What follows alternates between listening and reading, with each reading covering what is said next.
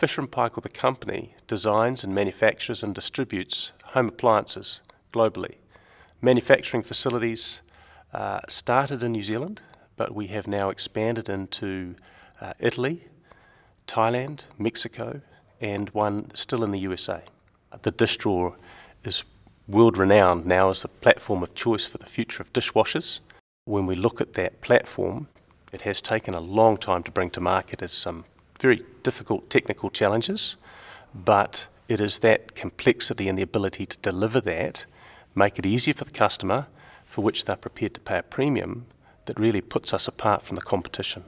The scale of Fisher Paykel and the investment in unique subsystems, be it a direct drive motor or a dish drawer platform that has some quite unique characteristics, meant that we are a contact point for even major competitors of ours who come to us looking for access to those technologies.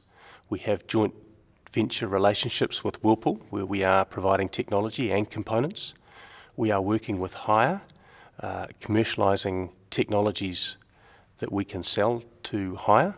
We have a relationship with Panasonic and Embraco, who are both suppliers, but our development of motor technologies certainly encourages us to work closer with our key suppliers.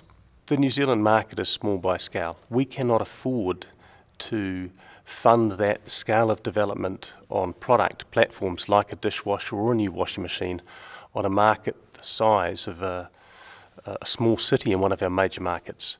We need the scale of the global environment to justify that investment.